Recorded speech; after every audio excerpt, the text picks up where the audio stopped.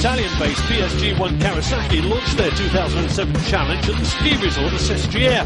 Well, they're hoping to conquer the mountain of a world title that's eluded them since 1993. Chris Walker has moved back to the British Championship, so now it's up to Frenchman Regis Laconi and Spaniard Ponzi Nieto.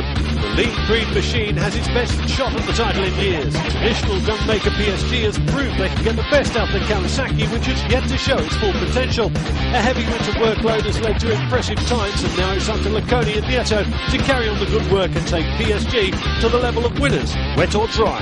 2007 will be very important because 2006 was the first year with Kawasaki, and the first time for me for the 4-cylinder with Japanese bikes, but was not so easy for sure, but was more on my part. Then it's difficult to find really the feeling on the bikes and start to work very well.